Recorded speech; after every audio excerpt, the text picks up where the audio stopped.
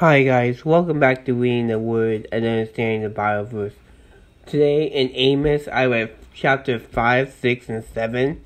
And what I find interesting is in chapter 7, when Amos says in verse 11, it says, "For this is what Amos says, Jeroboam will die by the sword, and Israel will surely go into exile, away from their native land."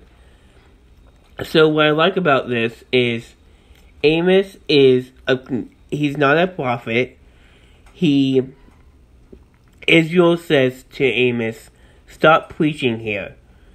And Amos says, "I'm not a prophet, nor do I come from a prophet's son, but I am a shepherd, and the Lord has called me to come tell you guys what's going to happen to Israel."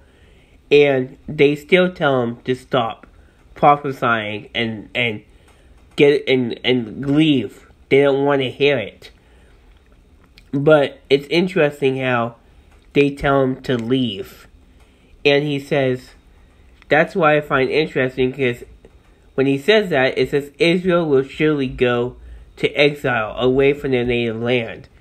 So when they tell Amos to leave, God's like, okay, well, Israel is going to be going away too. And that's exactly what happens. Is Israel goes to a native land, and Jeroboam the king dies from the sword. So it's interesting how these people, they still want to live in their own sinful ways, even though Amos didn't come from a prophet. He was just a shepherd, and they still didn't listen to him. So I find that interesting. I pray that helps you guys today to just to be able to open up your eyes a little bit and know that God is always there. And even though through our struggles or difficulties, we may not think or think that He's listening, but He is. We just have to cry out to Him more and be strong and know that during our difficulty times, we have to understand that God still loves us. He still loves us during our hardship times. Sometimes during our hardship times, we may not seem like everything's going right, but the word of the Lord is true.